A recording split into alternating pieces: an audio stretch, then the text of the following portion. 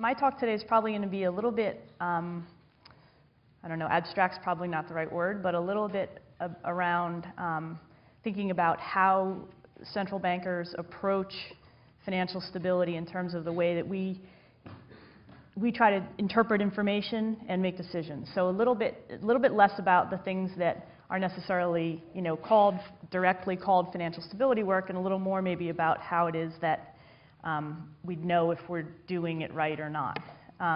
So the Fed, after the recent crisis, along with a lot of central banks, is trying to strengthen its framework for identifying, monitoring, and mitigating risks to financial stability.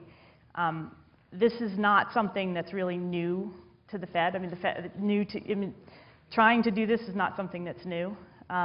Some of the ways that we're trying to do it, I think, are new. But I think it comes down to the fact that doing good financial stability work is really about identifying and mitigating problems before they result in a crisis. Crisis management is a piece of financial stability work once you're in that state, but trying to avoid getting in that state is also, I think, a very big piece of it. In creating the Financial Stability Oversight Council, the FSOC, the Dodd-Frank Act did strengthen the mandate for coordination on financial stability issues across the U.S. regulatory system. And I'll talk a little bit about where that has worked so far, where it's been, it struggles. It's a bureaucratic process. It's a big set of agencies trying to talk about issues that are in some ways inherent in they have turf ownership over certain issues. But I think it has actually been a very good addition to the regulatory process to have this council meet and discuss some of these issues in a more open and, I guess, a more urgent manner than happened before. Okay, so why is the financial system important? You know this, but financial systems allocate resources. They channel household savings to corporate sector. They allocate investment funds among firms. They allow people to smooth their income and their spending, smooth their spending over time, depending, with different life cycle of income. And they enable households and firms to share risk, for people to sort of pay to have someone else take risk for them, risk away from them. So these are the things that the financial system does, and we think that these things are critical to robust and sustainable real activity. So the financial system is not just, I think it's gotten, in a way, I think even, I don't know, internally I would say we struggle a little bit now with how do you draw the line between what is the type of financial activity that is providing a service to the real economy and what is the type of financial activity that is, I'll call it gambling, I don't know, gratuitous, just, So I think there probably is that line somewhere, and maybe you even need the gambling to get the other one, I don't know, but these are, I think, the questions that we're grappling with a little bit in the wake of the crisis. So what is a stable financial system? So the answer just is C. So it's a system, so it's not a financial system that's not in crisis, because we didn't have a crisis in 2005. And it definitely was not, as we saw, a stable financial system. It's not a financial system that will never be in crisis, because there is something inherent in financial transactions that is a sharing of risk, and it's possible for people to be, caught short or get off guard in ways that are systemic. But it is a financial system that's resilient to a wide range of shocks, not all shocks, and it's not itself prone to unsustainable booms or very, costly, damaging busts. So that said, that's kind of easy to write down, and then sort of what that actually means is obviously kind of the hard part. So just to illustrate, one thing I think that illustrates a little bit why this is hard. So if you look at this two quotes by two Federal Reserve Chairman Greenspan in 2005, he described how advances in complex financial products have significantly lowered the cost of and expanded opportunities for hedging risks. These new instruments of risk dispersal have enabled the largest and most sophisticated banks in their credit granting role to divest themselves of much credit risk by passing it to institutions with far less leverage. These increasingly complex financial instruments have contributed to the development of a far more flexible, efficient, and hence resilient financial system than the one that existed just a quarter century ago. And he goes on to say that the bust of the stock market bubble in 2000, we saw that that didn't have a big effect on the economy. So a little bit of this kind of, we're in a brave new world, the financial innovation is helping to create a more efficient system, and that's obviously helping to foster real growth. In 2008, the statement by Chairman Bernanke, who obviously kind of looked at these things from the other side by that time, he really talks about the exact same things in a very different way. So more fundamentally, the turmoil was a product of a global credit boom characterized by a broad underpricing of risk, excessive leverage by financial institutions, and an increasing reliance on complex and opaque financial instruments. So they were complex, but not opaque in Chairman Greenspan's description. And they've proven to be fragile under stress. The unwinding of this boom has led to the withdrawal of many investors from credit markets and deleveraging by financial institutions, both of which have acted to constrict available credit to households and businesses. So the system had ceased to perform its function of allocating credit to households and businesses by 2008 for some of the same reasons that it was kind of applauded in 2005. So I think, to me, this is the kind of thing that makes me, I don't know, worry is not the right word, but in 2005, Greenspan, a lot of people agreed with what he was saying, and I think there were good reasons. Some of it was correct, but just if you think about someone standing there in 2005 saying these things, and then you think about what happened in 2007 and 8 and 9, it should give us pause about our ability to assess what's happening in the moment about what could possibly lead to instability in the future. I think it's not fair to say that the Fed in 2005 and 6 was oblivious to some of the risks that might be created by financial innovation. And I know that Chairman Greenspan did make comments that were along the lines of, people could be, there would be maybe people taking on too much risk, a potential for risk appetite to shift suddenly and for things to slow down. But I would say overall, during the period in the lead up to the crisis, the Fed's policy and posture was, we kind of bought into this. I always forget, is this taped and broadcast all over the world or no? Yeah? Okay, so our policy, no. So we bought into it, right? So we were part of it in a way.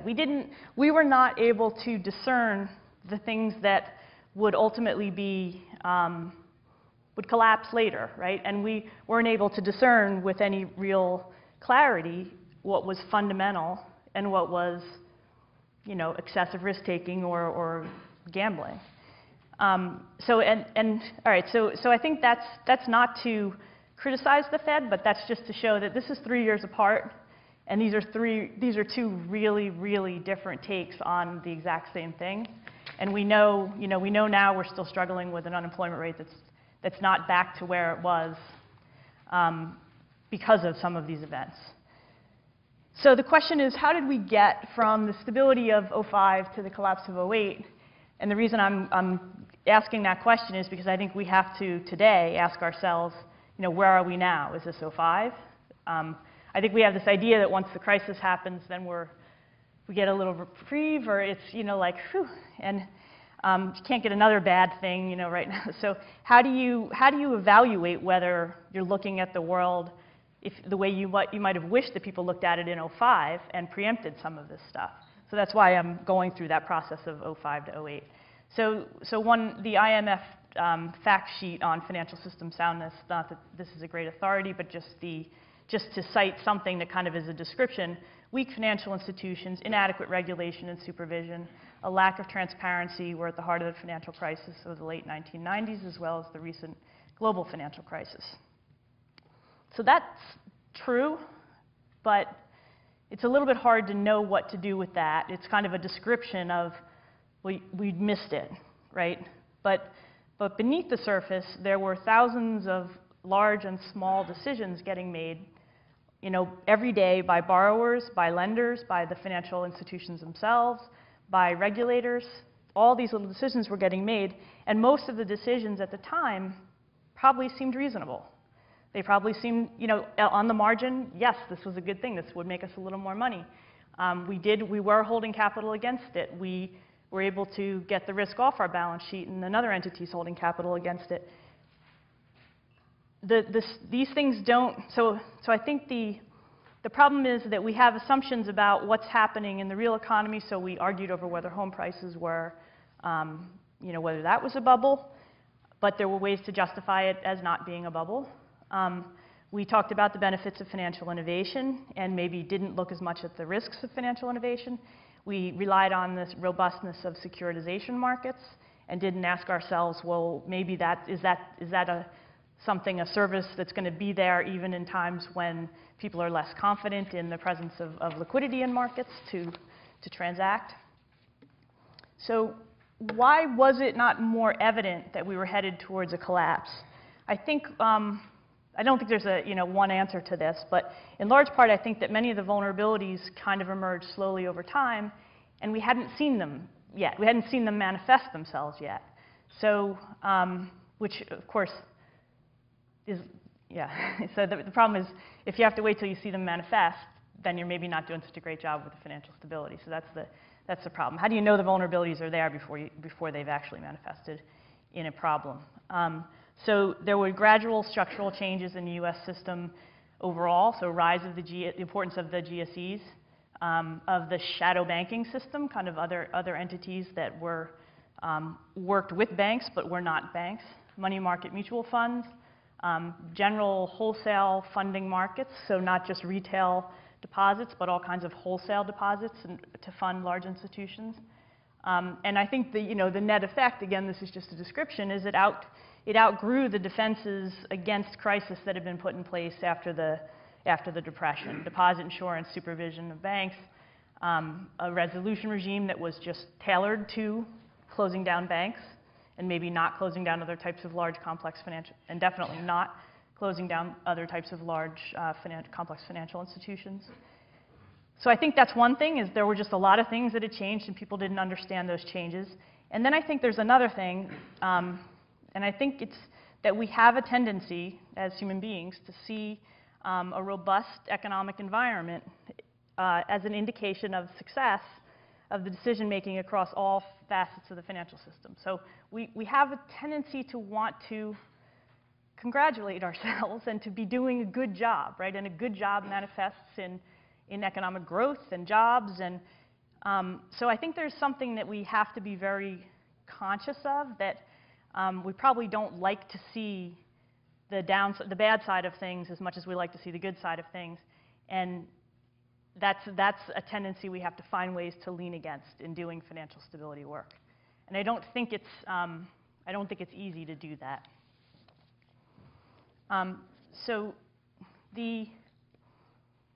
one of the lessons so the way I would sort of characterize the lessons from the crisis is that the underlying stability of the system is often difficult to ascertain until it's too late.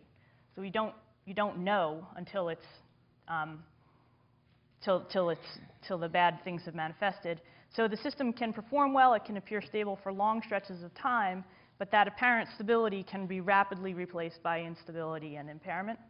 And I think another thing that's important is that the degree of stability can't be reliably inferred from levels of spreads, values of particular indices, or even from like what the mix of activities are. So you kind of need to not only look at what's happening, what kinds of activities are taking place in the financial system, but maybe go one layer down and understand what are the processes that are giving rise to those activities. Are people reading the legal, not people, but in these transactions, are the legal agreements that are underlying the transactions being signed kind of quickly and yeah, I'm sure it's fine, or are people really pouring through those? Do people understand the default triggers and the clauses about when things, under what circumstances the contract won't pay? I think this is where, if we look at places where there's complexity and opacity and the potential for that to be masking risk, and for people to think something is not worth reading that contract. Anytime people would think it's not worth reading through that contract, or I'll take a little yield for a little while and then I'll get out of this thing. I think that's where we need to question what's happening in the system on those smaller margins and maybe avoid the bigger buildups of instability. So what is it then that we would look at to understand whether the financial system is stable? So one of them is, what do we know about the private incentives and about the quality of the regulation that govern the system's activities? Do they generally foster accurate and timely assessments of expected return and underlying risk by borrowers, lenders, and investors? Do we, how do we test that? How do we check? And I think there's a, well, okay, I'll get to that. So then another is, would the operational institutional infrastructure allow the system to perform its function even if there was a large shock or a sustained period of economic distress? So do the payment systems hold up against stress? Are there, kind of day-to-day processes that we rely on that if one entity doesn't pay into it, the whole thing, sets off a chain reaction? So we want to understand those kinds of things. Do financial market participants and policymakers have a good understanding of how changes in the environment, including in the macroeconomy, and in, are the new regulations that we're putting in, technological innovation, do we understand how they're influencing the sort of latent stability of the system? And then finally, are there effective backstops in place? What do we know about, the effectiveness of these backstops to stem contagion when shocks do occur? Because we do need, the contagion is costly, conditional on being in the state where there's a shock. We do need backstops that stop things from spreading and from runs occurring. So, okay, so what I think the one important way, or potential way to look at this is to say, what can hindsight teach us about the risks that we face today? So, as of 2005, if you had asked, do private incentives and regulatory oversight, are they fostering accurate and timely assessments of expected return and underlying risk by borrowers and lenders? In 2005, I think a lot of people would have answered, yeah, probably, right? Like, yeah, close enough. And then I think as of 2008, we would have said, no, it was absolutely not. We were people had no idea what they were buying. And these financial institutions are holding instruments that, they expect, or holding assets that they thought they'd be able to sell off, and they were relying on this assumption, and this assumption's not true. So, and their capital as a result is much lower than we thought it was.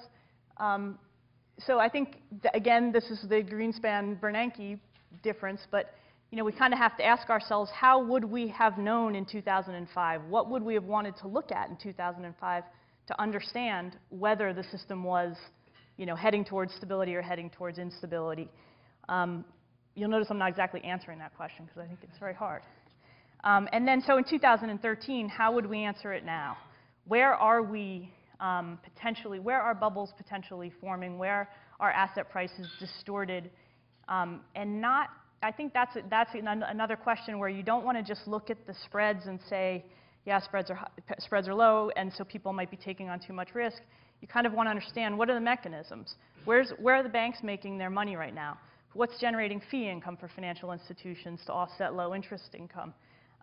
What's the, kind of, what are the underlying things that are potentially driving the activity in the system? And do those appear to be stable? Or are they kind of, people signing contracts they don't understand? And I think that's the way that we want to and do try to approach financial stability work more today. If we apply the lessons of the crisis to today, so the relatively easy part is identifying with hindsight what we got wrong in 2005. We now can give you a very, very detailed description of everything we missed in 2005. The slightly harder part is identifying what, if anything, we could have done differently in 2005. And I would say there we still have not done a good job of explaining to ourselves what we would have done in 2005 that would have stopped 2008 from being 2008. I don't think we've really answered that question. And I think it's pretty much the whole question. So that's troubling. And I think then the really hard part is envisioning ourselves in 2015 or 16, looking back on 2013 and saying, what do we wish we'd seen? You know, what was it that was happening in 2013 that we said, no, this is exactly what we want to see. This is people getting, you know, back in the game, and we're seeing a little activity, and that in 2015 or 16 is going to be our bad news, right? So that's I think I think what's then doing financial stability work is identifying what steps, small steps, little incremental things on the margin we could take now to make the financial system more resilient to potential mistakes, to where we might be misreading the current state of the world. So how do central banks do this work? So some of it is quantitative analysis, including a lot of work devoted to trying to devise better ways to measure systemic risk. And these are just 3 measures. I won't go into them in any detail. I just sort of put them in there for your reference. But 3 measures that, you know, researchers within the Fed, outside the Fed, are working on to understand how you might depict a buildup in systemic risk, you know, in the financial system overall. And these are these were illustrated in the 2011 FSOC annual report. I don't think they were in the 2012 annual report. I looked for it and I didn't see it, but these are all still areas of active research of how do they capture the. I think one problem with some of these is they don't maybe give you much of a heads up on the buildup of the risk. So they might be a picture of the risk, but it's not really necessarily a leading indicator of a potential collapse. But I don't know across each of these how true that is. And then this was just a quote from that report that directly measuring this is challenging, and there is no consensus. You know, and I guess obviously that's sort of obvious. If there was one easy thing to look at, everyone would look at it, and we wouldn't have the bubble. So how do you do? What else do you do then besides trying to do this quantitative work? You do risk identification. So you try to ask yourself where your diagnosis of a situation might be off. You know, because we think that the low rate periods of low rates are not causing. You know, we try to understand, are they causing distortions in asset markets that maybe later are going to manifest in a bad way? And our general thinking is no. But what if we're wrong about that? Is our policy robust to the possibility of us being wrong about that? Or because we're just not seeing all the important parts of the picture. Regulators have, you know, not myopic. We're trying to be less myopic, but we still only have insight into a segment of the system. And I think financial institutions have every incentive to not have us see other segments. You know, so I think that's always a piece of this too, is just even understanding what's actually happening. And then are we internally in our processes connecting the dots between the insights we get from being on site at large financial institutions like we are, you know, the ones that we supervise, the insights we get from talking to market participants about what they're seeing in markets? Do we connect them with those measures of systemic risk? Do we kind of say, do these things line up? Are people in institutions saying to us, you know, wow, we're making a lot of money on this thing that, you know, we just never expected would be such a, you know, profitable area, but it's gangbusters, and, you know, who are their clients? How's that happening? Like, that's the kind of thing that we want to poke at more, and then we want to, you know, cross-check that with some of this quantitative work we're doing, and vice versa. We want to use the quantitative work to help inform and understand what we're hearing in supervision and in market monitoring.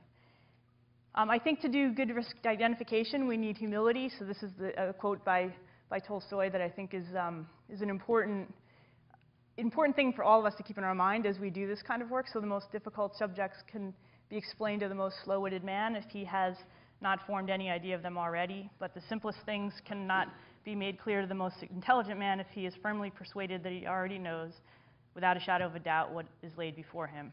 This is unfortunately, you know, like a lot of people, that latter piece, a lot of successful people.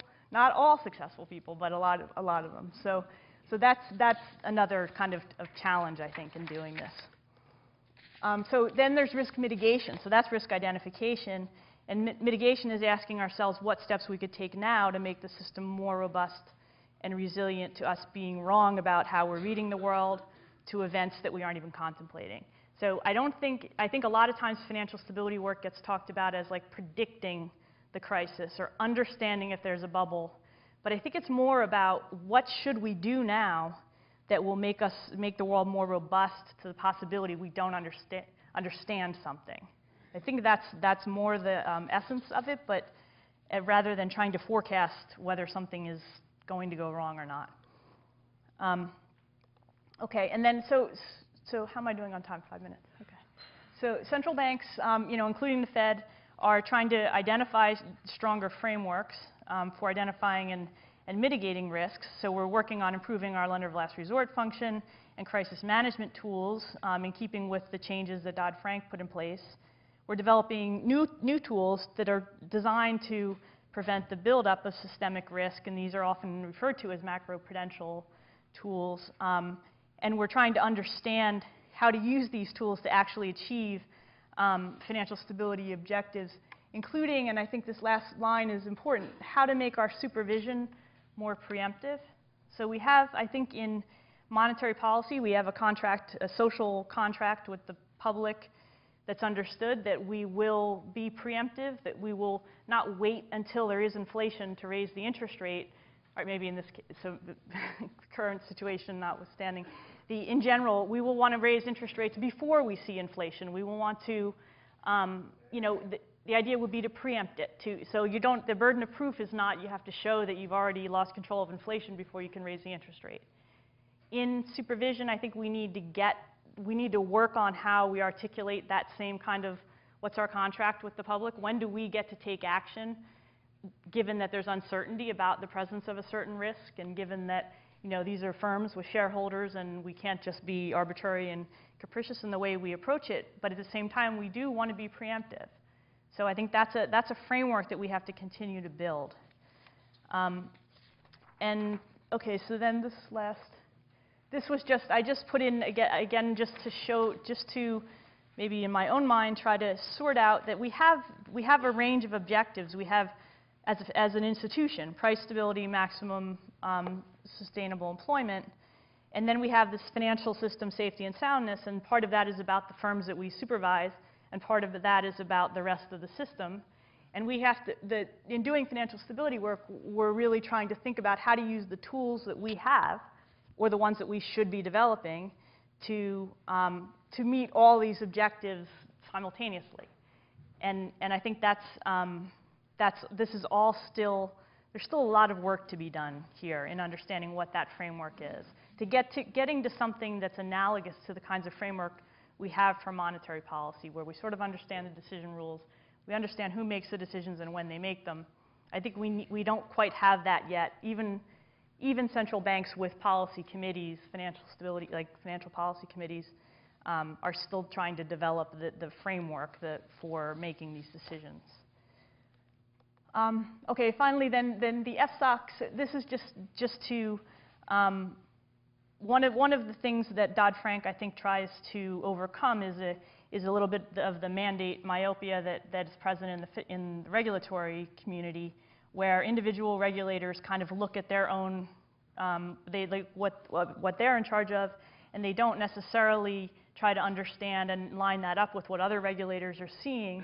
And that, I think, was one of the causes of the crisis, was just an insufficient degree of understanding, kind of cross-checking, that cross-checking I was talking about before, and in a systematic way. So,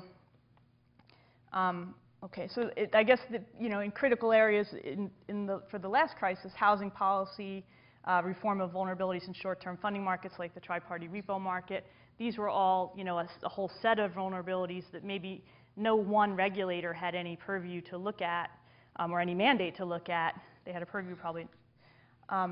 And so we want to make sure that these things are not slipping through the cracks. So I think one of the chief place that we're trying to do that is through the Financial Stability Oversight Council, this FSOC, and also a linked but separate Office of Financial Research that's also within the Treasury. And then a range of other changes in Dodd-Frank that are designed to kind of address the risks of particularly large and what are known as too big to fail institutions. The FSOC membership, I won't go through that, but that's who's on the FSOC. And how does this work in practice? I don't know if you're familiar with it much, but so you can look at the open, I think the open meetings are posted on their website. So they meet on a quarterly, at least on a quarterly basis. They've been about every 7 to 8 weeks, sometimes more frequently, sometimes phone calls if something's, more urgent. There's always often a closed and open session of the meeting, and open sessions are open to the press and public. So a live web stream, I forget if they keep those on the website or not, I don't know. And the minutes are posted on Treasury's website. And then they produce the FSOC annual report that outlines kind of the current thinking on the risks to financial stability. And that's a big interagency effort to identify risks and to recommend changes to respond to those risks. And here I just put up, it's too much, I won't read it, but this is the list of recommendations that came out of the 2012 FSOC annual report. And they basically, in the areas of what are the kind of structural vulnerabilities, what are the vulnerabilities that are sitting, potentially around financial institutions, pertaining to housing finance, and two, how are we looking at financial regulatory reform, and where are we on putting in place the changes that are necessary to strengthen the stability of the system. That's that.